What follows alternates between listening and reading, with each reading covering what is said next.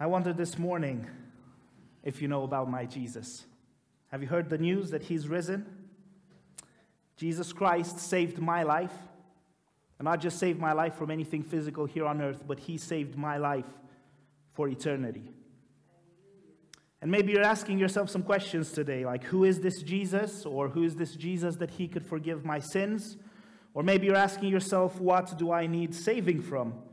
Or maybe you're even asking yourself, what do I have to do so that I can be saved?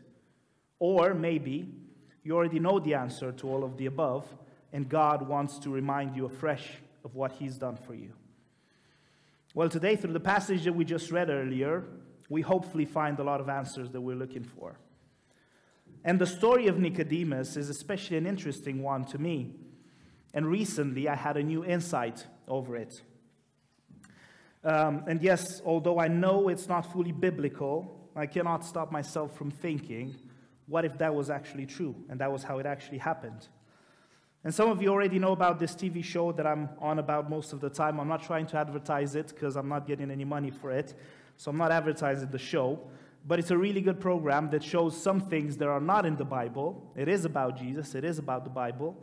But it shows us some different perspectives about the people around Jesus. And please hear me right when I say this. We watch TV shows for recreational purposes, but please don't come and tell me that you believe everything that you see in it before checking with scriptures, right? So read your Bible, believe the Bible, and watch The Chosen, because that's what it's called, for recreational purposes, right? Not instead of reading the Bible.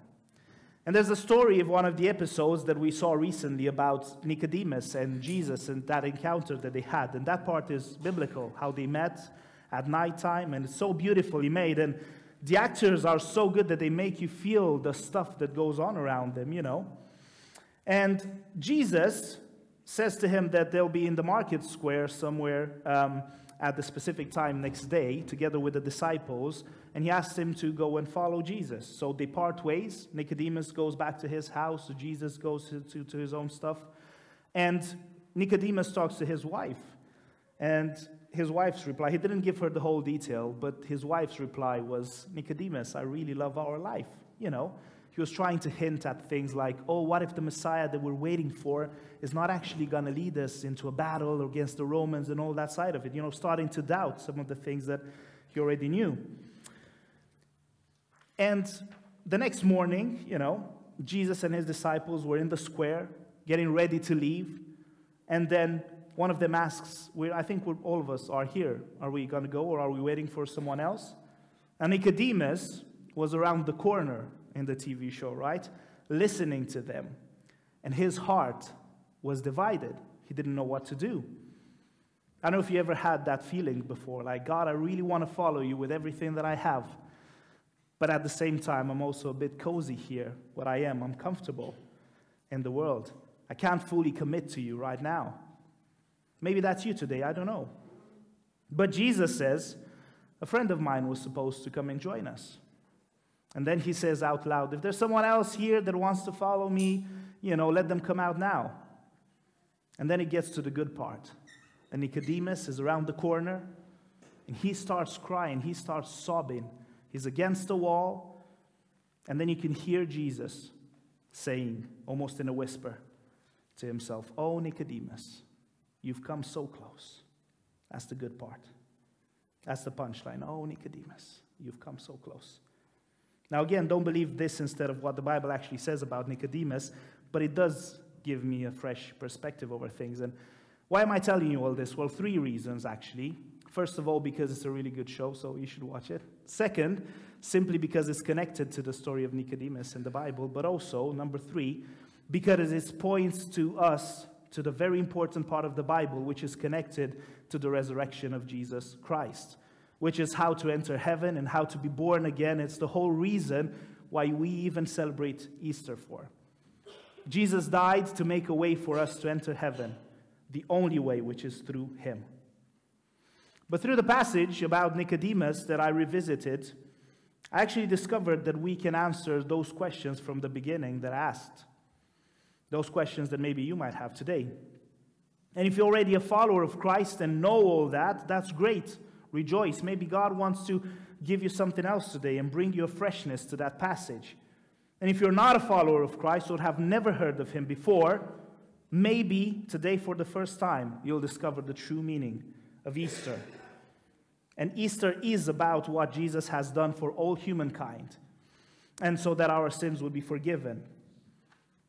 That's hard to understand, I know, but what Christ's gone through points us to what we should do and following and trusting him so that we can go and join him in heaven.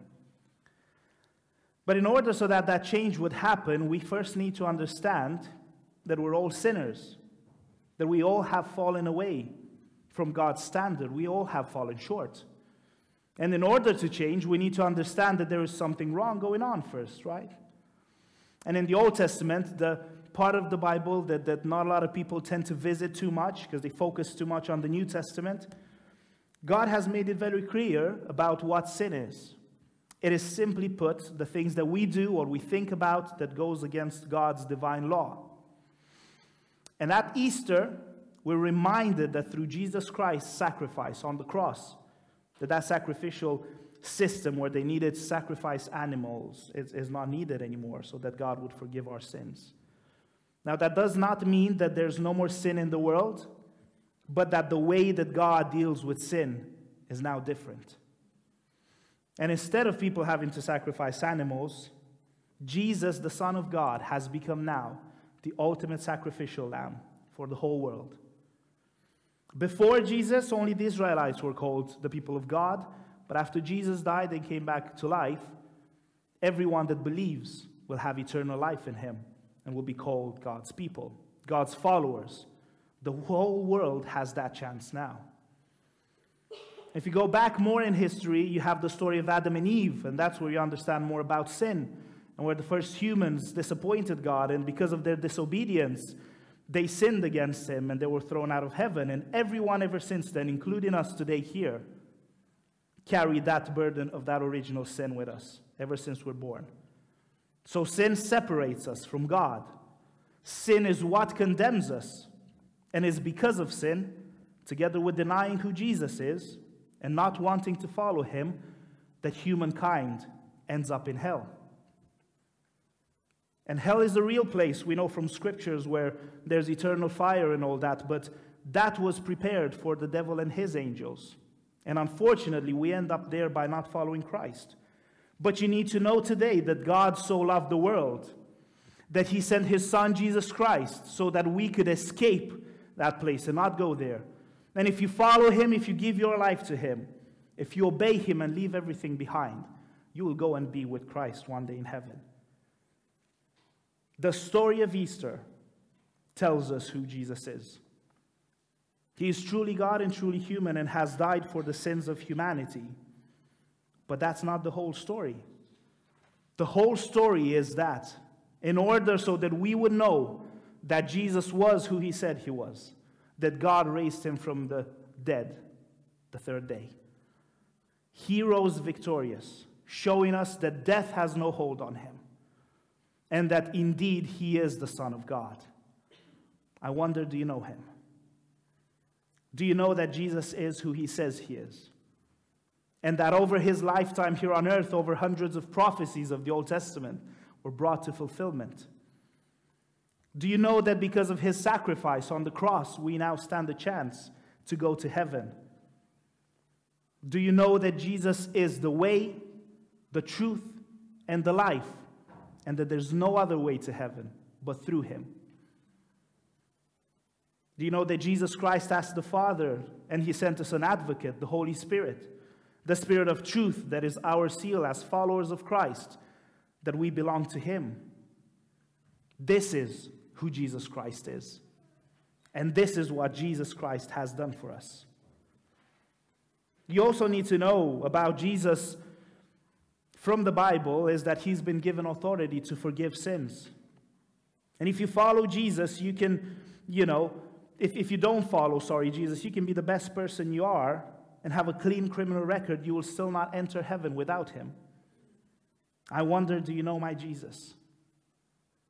The Bible says that the same Jesus that is now in heaven at the right hand of the Father would one day come back to judge the world and to bring an end to earth on that day or until then. Even on the day that we physically die here on earth, it will be too late. Too late for someone to follow him. Too late to change your mind. Too late for being sorry for not doing it earlier. I wonder what you think. I wonder if you think maybe the same thing happened to Nicodemus if he didn't have that change of heart that Jesus was talking about. If he didn't become born again of water and of spirit. You know the true meaning of Easter. So please don't wait until it's too late. Don't be one of those that hears Jesus in an echo saying, "Oh, Nicodemus, you've come so close." Jesus doesn't want that for you. God did not send his Son to condemn the world, but to save it. He sent him to save the world through him. Verses 18 says, "Whoever believes in him is not condemned, but whoever does not believe stands condemned already, because they have not believed in the name of God's one and only Son." And these events were happening before Jesus' trial and crucifixion, and the passage not only talks about those that would not believe in him then and kill him, but it talks about us now, today. The people that you know of maybe, or that we know of, that don't accept Jesus Christ in their lives, nor follow him. You know what the sad, sad reality is?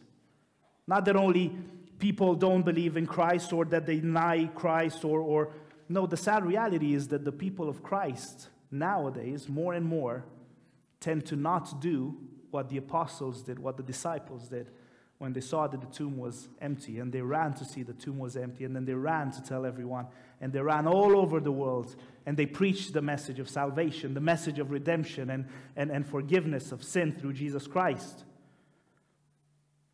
And if you don't know about sin, and you don't accept that you are a sinner in need of Christ's forgiving love by the shedding of his blood on the cross, there's no need for salvation, is there?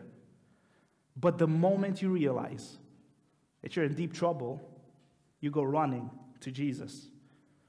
You go to him, not half of the heart or half of you, but if you go to him wholeheartedly, you will become a citizen of heaven, a follower of Christ. And so the last question that we're given an answer today is this: what do I have to do so that I could be saved? Well, the answer is, quite simply put, nothing. Absolutely nothing. There is nothing you and I can do in order to win a place in heaven. And nothing is enough to help you enter heaven without Jesus. I wonder, do you really know him? Do you know that this is a free gift and that you don't have to work for it, but that Jesus has done everything for you already? Do you know that Jesus forgives every sin as well? All the things that you think of, all the things that you're doing or saying, or Jesus can forgive them all if you come to him. You know that Jesus said that the road to heaven is narrow, and so not so many people walk on it. But the road to destruction is wide, and many people are walking on it. Those that walk on the narrow path are those that not only follow Jesus, but those that love him and obey his commands and listen to him, and they go and tell others about him in their working places, and they go and tell everyone else that they know about this Jesus that is risen and we celebrate around Easter. Jesus forgives every sin, but on the wide path, there are those just like the Pharisees and the leaders that denied who Jesus was. And the same today, those that deny who Jesus is and what he has done for us.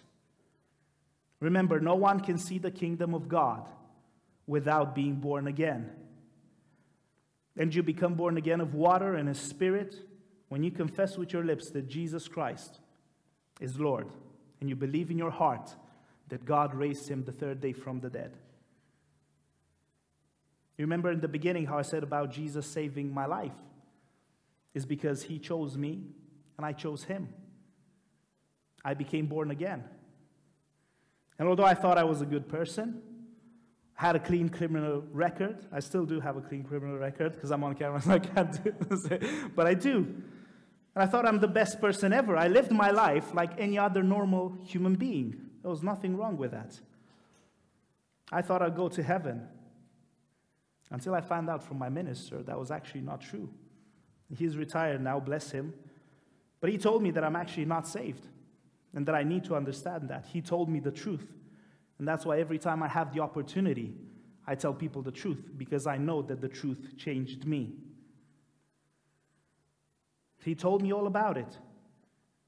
And I have made a commitment to Christ.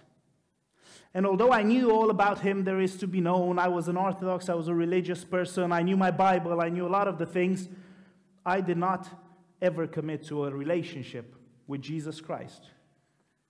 I wonder if that's you today. John's verdict in John 3 is this: that light has come into the world, that is Jesus. But the people loved darkness instead of light, because their deeds were evil. And everyone who does evil hates the light, because their deeds will be exposed. But whoever lives by the truth comes into the light, so that it may be seen plainly that what they have done has been done in the sight of God. I want to tell you today that if you know the truth will set you free. I wonder, do you really know him? Not like how I thought I knew him. Do you know that with God nothing is impossible? Read the Bible and you find out. That's why it is so easy for us to believe that Jesus raised from the dead. Because we have all that history with God and what he's done in the past. So we truly believe that, and we celebrate it at Easter about Jesus Christ. And how the women went to the tomb and the tomb was empty, and then they went and told the disciples, and then, Jesus showed himself to Peter and the disciples, to James, to Saul, who became Paul, and then more than 500 brothers at once. And you need to know that this Jesus is for everyone. And I honestly don't know exactly what happened to Nicodemus. You might think or know for sure that he was an example of a born-again person, follower of Christ. Now, I tend to believe that's the case as well, but that doesn't make me, being sure of it. But that's what I believe. I think that the fact that he took care of Jesus' body together with Joseph of Arimathea, the Bible tells us, points to the fact that they were not afraid to witness to people anymore, and they were not following their former beliefs. They would have been unclean for Passover when Jesus died, but they didn't care anymore, because Jesus became the ultimate Passover lamb for them as well. When I look at Nicodemus' story, I see a happy ending story. I think he was born again, because if he wasn't, remember his Pharisee friends and the leaders and all that, they just crucified and killed Jesus, but he was one of them that said, not really, I'm not sure about this. They didn't want to do anything, they didn't want to have anything to do with Jesus, his friends, Nicodemus' friends. But Nicodemus took care of the body and buried it according to Jewish customs. And I tend to believe that, yes, he left it all behind and started following Jesus. And again, that's all, presuming. But what I do know for sure is that Jesus is for everyone. That he came for the prostitutes. He came for the tax collectors. He came for the sinners.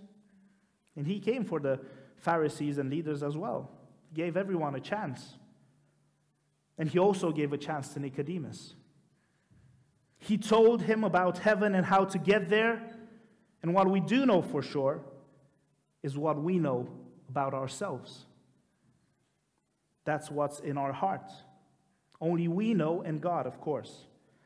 So the question today as we're celebrating Easter is this: have you been born again?